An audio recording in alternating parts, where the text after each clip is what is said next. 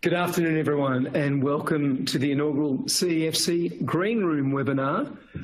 Thank you for joining us. We're going to talk this afternoon about decarbonisation in a post-pandemic world. So very exciting. We've only got 30 minutes, so we'll get straight to it. I'll firstly, of course, acknowledge the traditional owners of throughout Australia. Of course, people are joining us from all around the countryside, and I'd like to acknowledge those traditional owners and elders past, present and emerging. A few housekeeping items. Each of the frames on your screen, the two frames can be expanded or minimised. You can ask questions in the Q&A box, and we're time permitting at the end, we will try and answer some of those questions for you. We're also going to have a questionnaire at the end of the webinar. It will appear, and we would appreciate if you've got the time to answer that and help us improve future events. So, as I say, the Green Room today is going to look at Australia's clean energy transition, and we're going to bring, over the course of these series of webinars, experts to have robust and interesting conversations around that particular topic. And we'll obviously, given the CEFC is hosting these webinars, we'll have a particular focus on the investment opportunities in this sector. So I'd like to welcome our first guest to the Green Room, Anna Skarbek. Now, Anna, many of you will know Anna's the CEO of Climateworks Australia, which is a non-profit organisation founded in 2009, which bridges the gap between research and climate action. And throughout their work, they aim to catalyse action towards net zero emissions for Australia, Southeast Asia and the Pacific. Anna was, of course, one of the founding directors of the Clean Energy Finance Corporation and was recently named Australia's next Mission Innovation Champion. Welcome, Anna. Now, just before we start our Q&A chat, I wanted really to take the opportunity, if I could, give you a little bit of an update with what the CEFC has been up to over the last few months. Very kind of unusual, disruptive series or period of time for an investment house like ourselves. But we have been very, very busy. We have been continuing to make investments right across the clean energy sector. And as we get very close towards our year end, we end 30 June, we have made something like nearly $1 billion worth of commitments. So that's pretty exciting. We're pleased about that. Some of the deals that we have done more recently that I thought I would just mention to the audience, because I think you might find them illustrative of just how broadly we are investing. Earlier in the year, we put $60 million into a green mortgage program, which is being run by Bank Australia. So you would get a cheaper interest rate with your mortgage if you are able to demonstrate high degree of energy efficiency or sustainability with your home. We also had a first here in Australia, the first project financing in a grid-scale battery, which was at Hornsdale. I think people are very familiar with the Tesla battery. It's stage 2, effectively, of that power reserve there in South Australia, and it was done on a limited recourse, a $50 million limited recourse loan into that expansion. We funded our second waste-to-energy project there in WA, in East Rockingham, near Perth. A very large project, some $500 million of capital, of which we contributed something like $57.5 million by way of subordinated debt.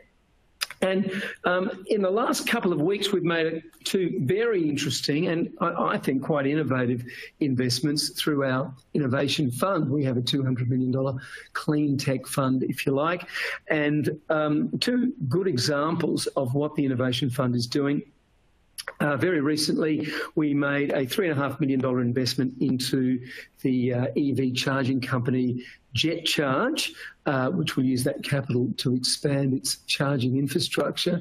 And we also, in fact, only announced today, made our first investment into a biosequestration, which was a $1.7 million investment into a company called soil carbon company, and the work that they're doing is they're developing a particular seed technology which, when used in agriculture, can improve drought resilience, increase productivity, and of course reduce carbon in the atmosphere. So it could kind of increase how much carbon is retained in the soil through this microbial treatment of seeds. So very excited to have made that particular investment. In terms of the impact of COVID in the CEFC, look, I think we're all suffering from some of the consequences of COVID.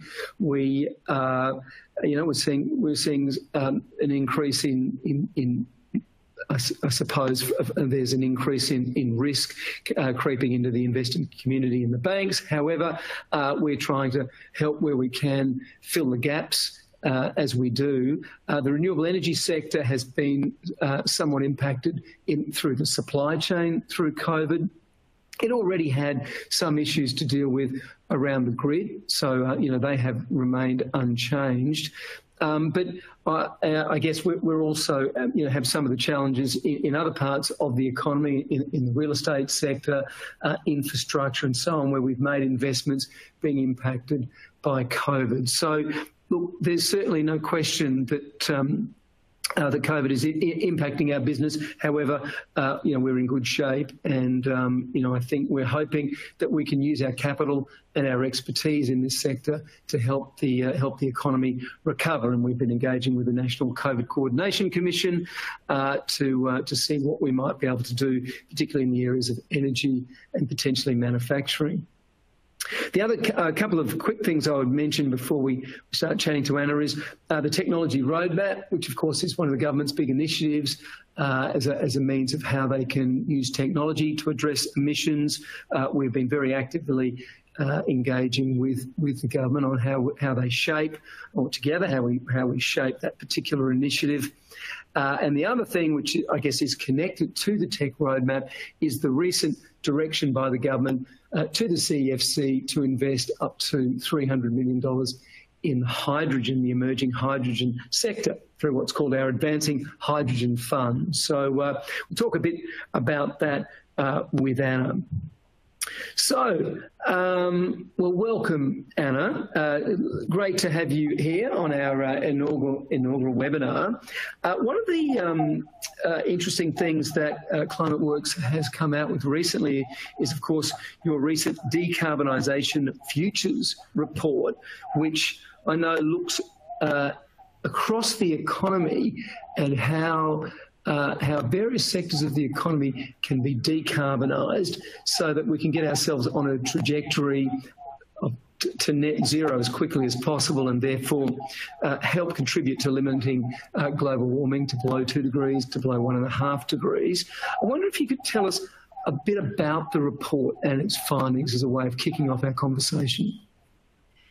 Thanks, Ian, and hello. Hello to you and everyone. I'll give a super quick summary of the decarbonisation futures research, which is available on the Climateworks Australia website if you need. We updated whole of economy scenarios for Australia's domestic emissions, that's emissions inside Australia, not export, since the last time we did this work with CSIRO and ANU in 2014. And we found that we can still achieve net zero emissions by 2050 in Australia, which is the Paris Agreement goal for 2 degrees. We also studied a 1.5 degree scenario and found that technology plus carbon forestry can enable Australia to stay within a 1.5 degree pathway as well. We studied the technologies across electricity, buildings, transport, industry, and agriculture and land. And what we found in looking at progress in the last 5 years is that technology has really closed the technical gap in each of those sectors so that a zero emissions pathway is now possible in all of those sectors. We found we do still need carbon forestry or other nature-based solutions and sequestration to ensure that we're actually at net zero by 2050. But what we found was that the residual emissions, if you like, the emissions that technology doesn't abate and require sequestration, is much smaller now in the scenarios than in 5 years ago. And that's because the technology's ability to perform, if you like, in reducing emissions has accelerated in that time. But what we found is the uptake of that technology would need to accelerate much, much more for Australia to actually deliver these pathways. So that at the moment, the pace of the deployment of these technologies does not match their potential to eliminate the emissions in line with those Paris pathways. Most of the technologies are demonstrated and mature, but there are still some emerging, in particular for transport industry and ag sectors. That's where there's more work in the emerging space, and we can talk about some of the different technologies through the dialogue if that's helpful. Thanks, Anna. And I think that's right. The report looks at various stages of, the various stages of those technologies. Some are still at the R&D phase, some are at the early stage of commercialisation, and others probably, I guess, particularly in the electricity sector, things like grid-scale solar PV, household PV and wind are now well and truly funded and invested by the private sector. Do you think, do you have a view about what's kind of needed to drive an increase in investment or to get those technologies to move along that particular spectrum, or does it depend upon the particular technology in question? Both. We found that across the whole, we studied the drivers. We have these triangle pictures in the report of action by government, action by businesses, and action by consumers, and the technology performance itself. And we found that all of those drivers need to be accelerated to their strong settings. So there isn't, at the moment, enough consumer choice, for example, to drive demand for these technologies in a way that would deliver their deployment in a widespread way. So decisions by business and government can accelerate that. That can be through policy, it can be through procurement commitments, and those buying commitments create demand for these technologies. That governments can do that, businesses can do that, or it can also be done in partnership. And I know CFC's got some great experience with ARENA and partnering with the private sector on that. We found that even where the technologies are mature, electricity, buildings, transport, and in industry as well, demand management, energy efficiency, even electrification is already proven as a technology. But often the scale of deployment is not yet occurring at widespread or commercial levels. And that can include business models needing innovation, or it can include, as I said, a commitment at the demand side, which policy could do, or consumers and businesses can do when they make commitments around their share of renewables or other share of other fuels with dates and trajectories formally, well signposted into the future. And I think that's what, we'd like to think that ARENA and the CEFC are trying to do in many cases with these technologies. From our side, I think as the listening audience knows, the CEFC's really, it's trying to kind of fill that gap between something that's just about commercial and then between that and where the point where the private sector is happily enough to take over. And that's not always a very easy or clear, spectrum to identify. But that's where we invest, because we're hoping that we will, by doing that, we'll move technologies along and we will also make an appropriate return. ARENA, of course, have a chance to as a grant maker, they have less, they don't need to have their capital return, but of course they're driving a particular outcome. So I guess, your report, it's Australian-centric, so it would look at the levers that are kind of currently in place, CEFC, ARENA. We've got as well things like the Climate Solutions Fund, it's rebadged the Emissions Reduction Fund, these days now known as the Climate Solutions Fund, as another source of, I guess, supporting those new sorts of technologies. And, of course, you would have seen the King report recently. Do you think areas like sequestration as an important technology, and you talk about it in many cases, that area being the gap at the end that we're always going to have to fill. Do you think that the Climate Solutions Fund and other stimulus like that will be important to driving that? Yes, all of those funds and programs that you mentioned are playing a really important role, and all the more so because, as you've highlighted, you're trying to be that space where it's almost commercial, and together with the private sector, you can help get the deployment more widespread. And what we identified is that is exactly where a large majority of the technology solutions now sit, in terms of they have been demonstrated. We know that they work technologically, but they're not yet being rolled out at scale. So clearly some support for the market to do that is really well timed right now. And all of those agencies and funds that you mentioned can do that and more. The King Review looked at some small but important tweaks to help energy efficiency be more attractive, to allow it to be some of the funding to be front-ended, to allow it to be easier for smaller scale transactions and easier for larger scale players, easier for fragmented sectors like household residential, where energy ratings and information can play an important role and you've already mentioned you're supporting residential mortgages already. So there's innovation in the business model partnering that's that we see a great potential for innovation for more work along the areas that you've already highlighted. And I think the other message is that every sector still needs accelerated deployment.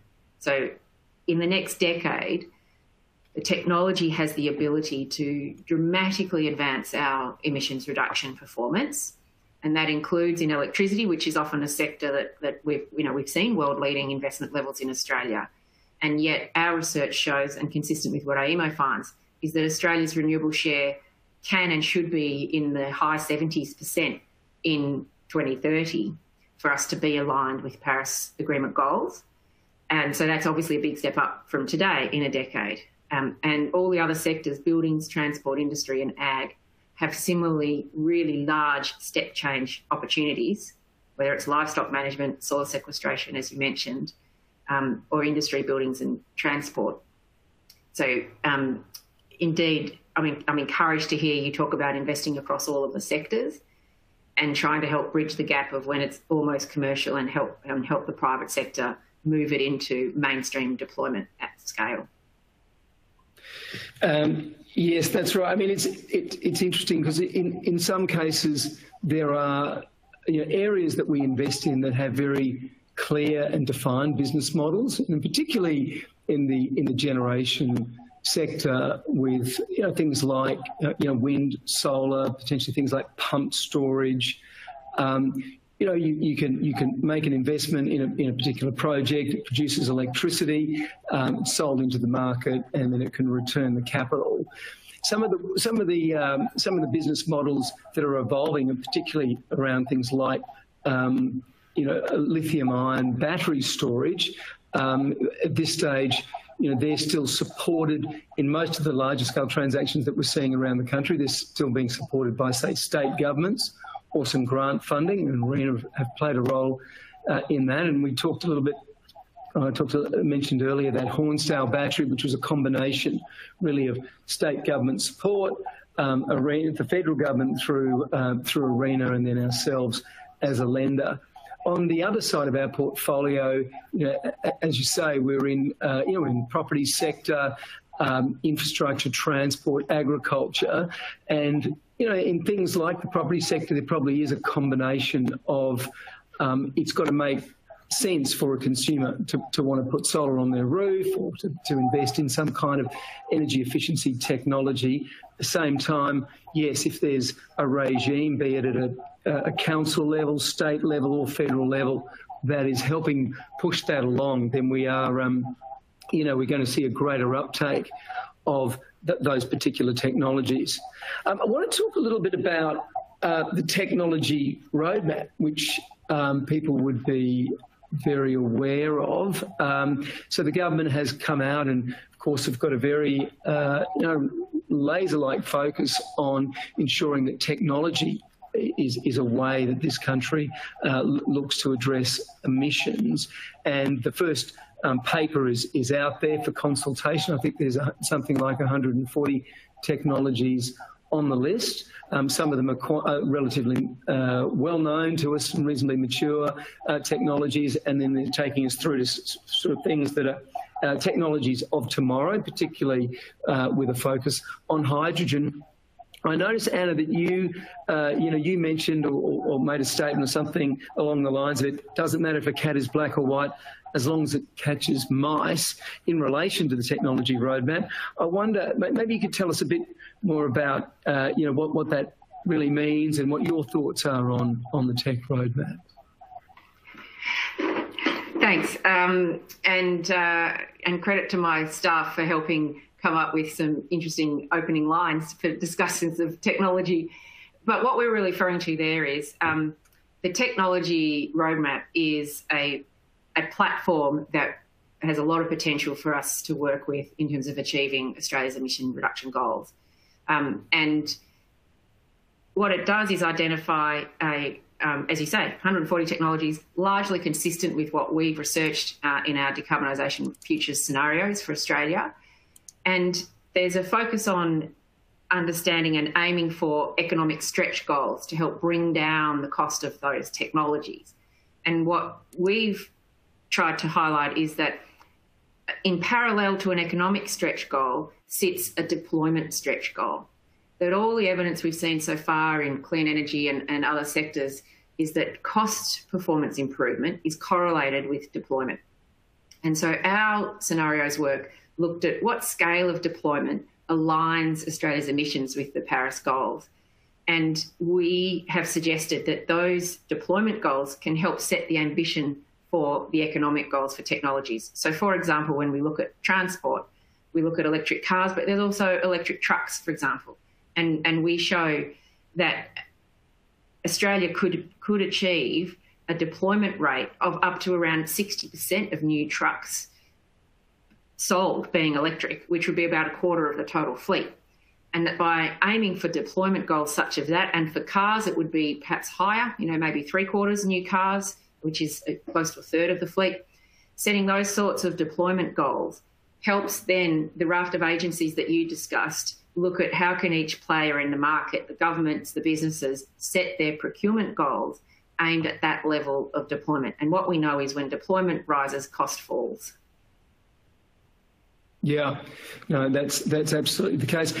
And I think we've only got 5 or 6 minutes to go. This is very, very quick. It's sort of almost over before it began. There's a few questions coming through, and maybe I'll answer one of them and maybe pose one to you. There's a question from the audience there. What signals are we hearing from investors, and do we think investors will still focus on low emissions, or will that go on hold because of the downturn? Maybe I'll have a go at answering that, and it may be interested in your thoughts as well, Anna. I mean, my view has been for a long time that there is a very considerable amount of capital out there that wants to invest in the in the environmental theme, and that's right from, I think, the high net worth retail end of the investment community right through to industry super funds and large scale capital. I think there's increasing pressure from younger people and members of super funds that they want to see their money doing good things, and I think the environment is absolutely primary in that particular theme. Yes, COVID has been a distraction from the issue of climate change, particularly out there in the media. And however, I don't personally think that it will. Yes, it's been a disruption in terms of the pace of investment at the moment, but I don't see it at all changing that fundamental macro theme that capital wants to invest in the clean energy sector. Do you sort of agree with that, Anna? You got any other thoughts in that regard? Yes. Additionally, it's been observed already that sustainability focus, in terms of equity investment, sustainability focused funds have proven more resilient in this COVID shock than the mainstream market. So ESG is outperforming at the moment from an equity perspective. But importantly, you're absolutely right. But some of the largest institutions have declared that the climate goals are in no way subordinated by this crisis. And indeed, legal opinion and financial regulators, even overnight, have issued new scenarios that they will be stress testing portfolios. This is from the NGFS, stress testing portfolios against these scenarios of achieving 2 degrees goals in an orderly or disorderly way. So certainly the obligation on investors to take into account long-term climate risk and opportunity remains very firmly on foot.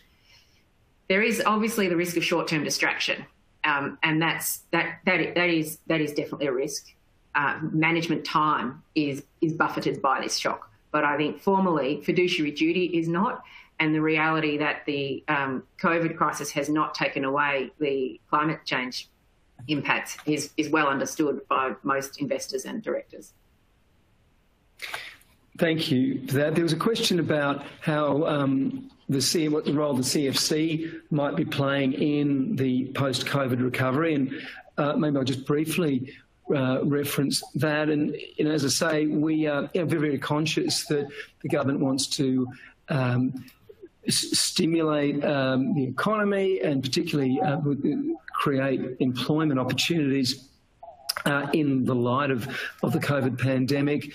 There are a number of nation-building projects that the Prime Minister, of course, has referred to, in particular Project Marinus, the link between Tasmania and Victoria, that's been much talked about, that would unlock the battery of the nation in Tasmania and provide clean energy across the Bass Strait into Victoria. And that's certainly a project that the CEFC is very interested in and is continuing to engage in governments and the relevant players in Tasmania on. And, that's just kind of one example. We are, of course, looking and continue to look right across the economy for other investment opportunities that not only would deliver on our clean energy policy objective, but it may also help stimulate a post-COVID recovery.